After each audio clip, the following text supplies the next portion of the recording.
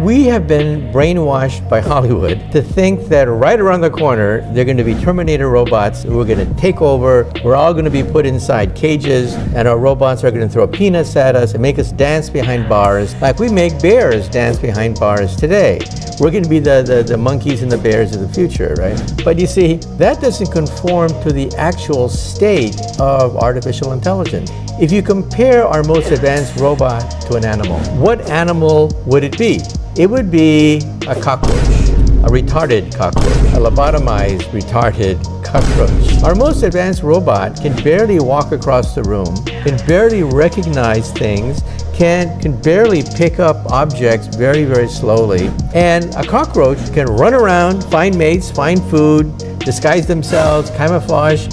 Our most advanced robots can't do that. So once our robots become as smart as a monkey and have self-awareness, then we have to worry.